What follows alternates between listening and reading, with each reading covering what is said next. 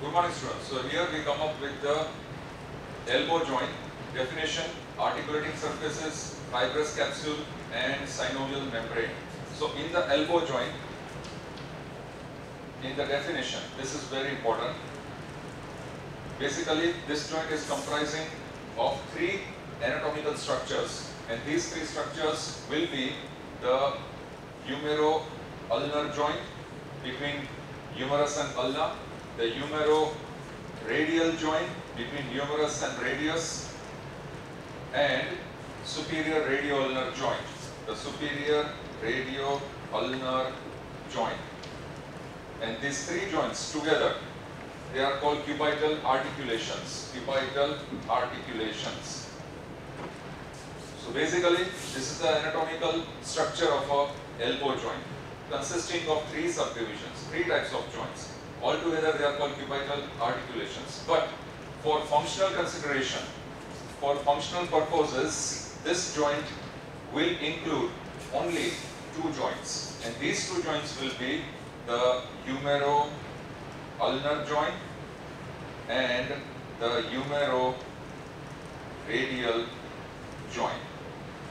So these two joints will be considered for functional consideration. So therefore, basically, when these three joints are considered as cubital articulations, it will function as a compound variety of synovial joint. When cubital articulations are considered, it will function as it will be the compound variety of synovial joint. But when we consider humero-ulnar and humero-radial joint as elbow joint, then it will function as again synovial variety, but hinge variety of synovial joint. So therefore, elbow joint is considered as the hinge variety of synovial joint. We consider it as, of course, a compound synovial variety, but basically we consider it as a hinge variety of synovial joint. So these points are included within the definition. Now we come to articulating surfaces. Very important. We draw one line diagram. Please come on this side. So we are going to draw, this will be the lateral epicondyle. Over here we show the medial epicondyle. Then on the lateral side we show capitulum of the humerus. Of course, this is the humerus, lateral epicondyle. This will be the medial epicondyle. This will be the capitulum. Over here we will show the trochlea. And present between capitulum and trochlea, we show a small groove, a fissure-like groove. Here we show this groove or fissure, and that is present between capitulum and trochlea. Very simple. Now just lower down, below the capitulum, we draw the head of the radius, the neck, and then we draw the body of the radius. This is how we draw. Below the trochlea, we draw the similar reciprocal surface of the trochlea of the ulna.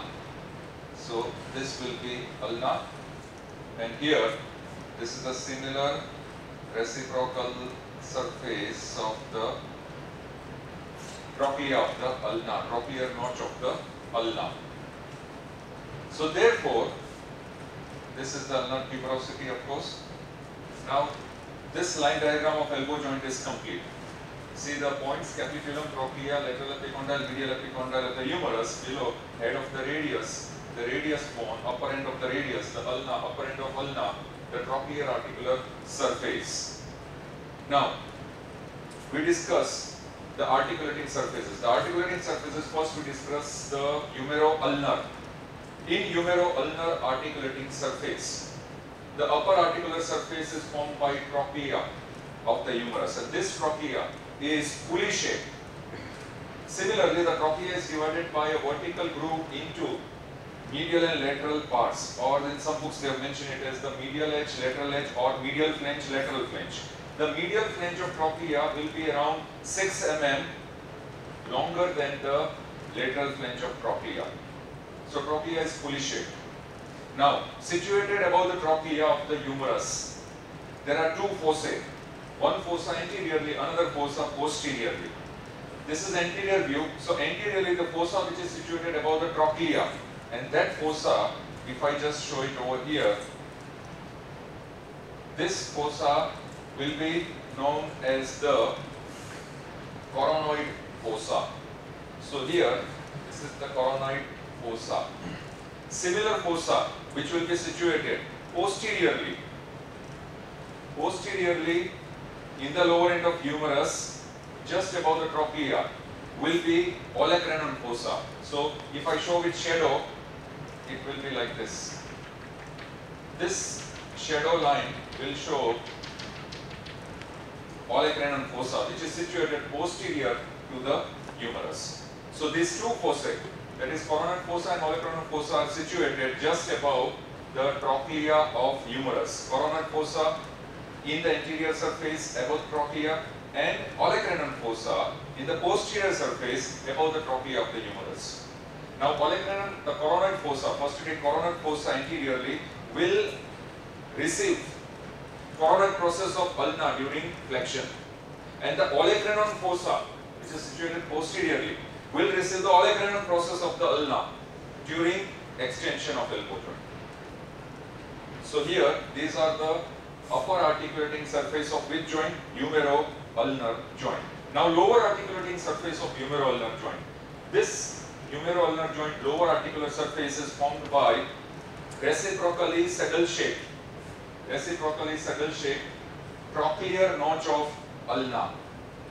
So it is called reciprocally saddle-shaped. This is the trochlear notch of ulna. This will form the lower articular surface of the humero-ulnar joint. Now we come across to the humero-radial joint.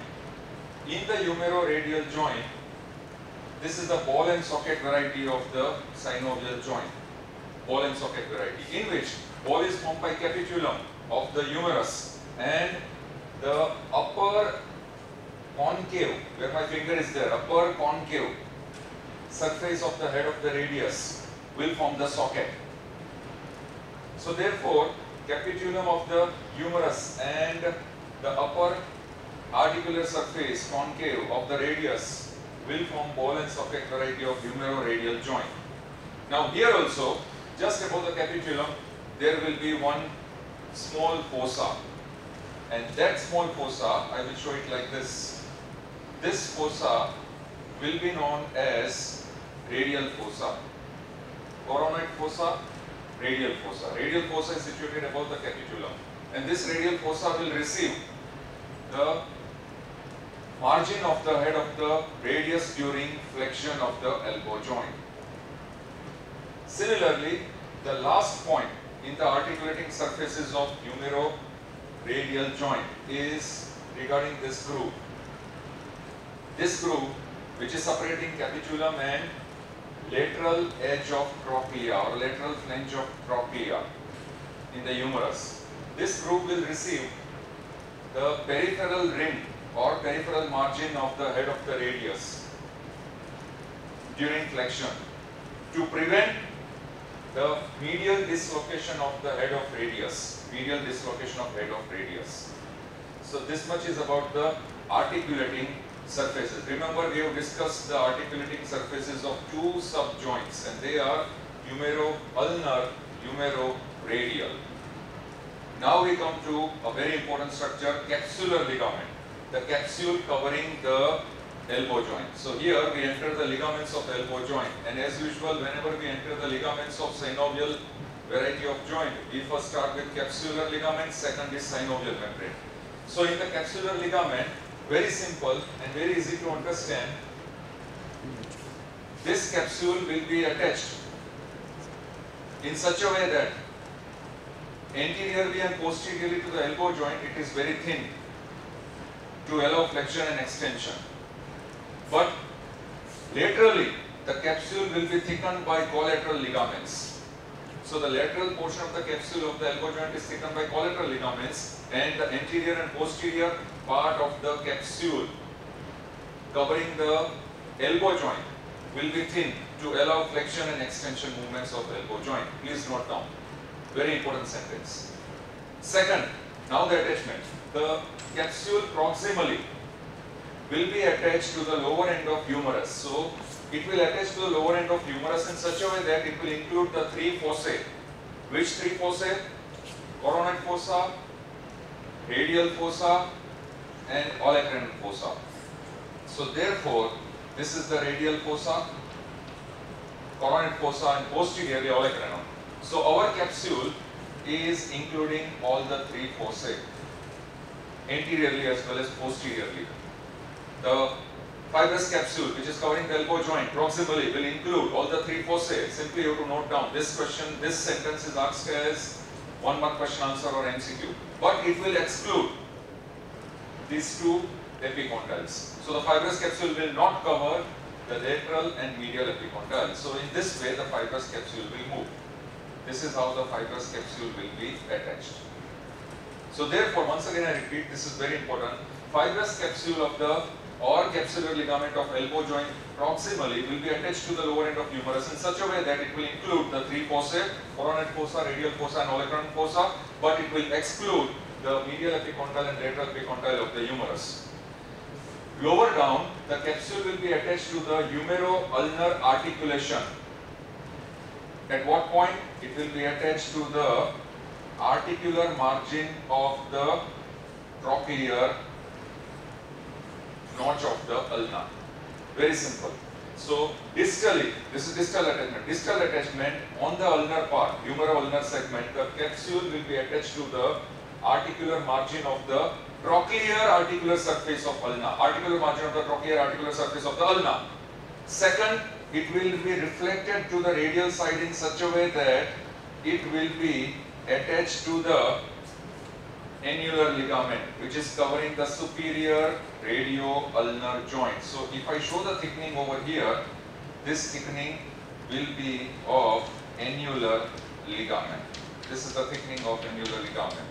So the capsule distally over the humeroradial joint will be attached to the annular ligament.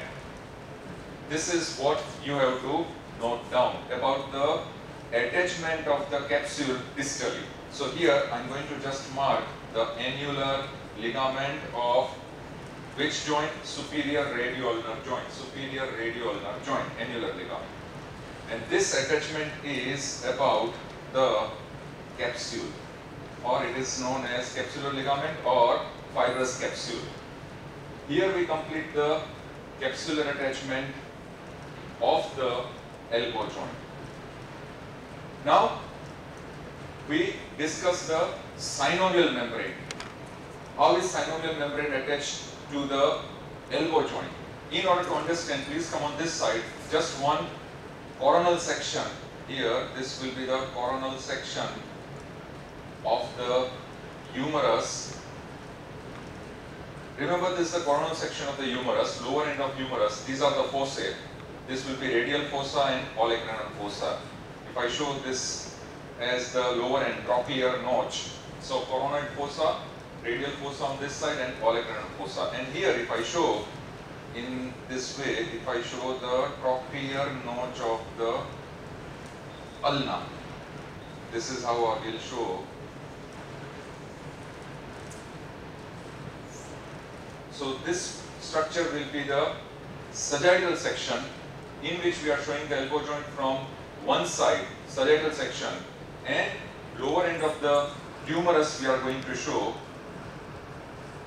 This will be the coronoid fossa depression. Over here, olecranon fossa, this depression, and this is the trochlear notch of the ulna. Very simple. Now we just show the fibrous capsule. So this fibrous capsule, as these fossa are included, we show the attachment of the fibrous capsule in this way. Fibrous capsule is attached. Then we show the articular cartilages, and the articular cartilages which are covering here, we show that the lower end of this surface is covered by this articular cartilage. Lower end of the humerus is covered by the articular cartilage. Similarly, here also in ulna we show the articular cartilage which is covering the articular surface of the ulna. These two are articular cartilages. So therefore, now we show that the synovial membrane which will cover the fibrous capsule will be covering in such a way that, number one, it will line the inner part of the fibrous capsule. This is where I am lining the synovial membrane, inner layer of fibrous capsule, number one. Number two, it will line the parts of the bone which are present within the capsule. This is number two. So it is lining the part of the bone which is present within the capsule. Lining the part of bone which is present within the fibrous capsule. Number three, it will stop at the articular cartilage. So it is not covering the articular cartilage, it is stopping at the peripheral portion of articular cartilage, like this.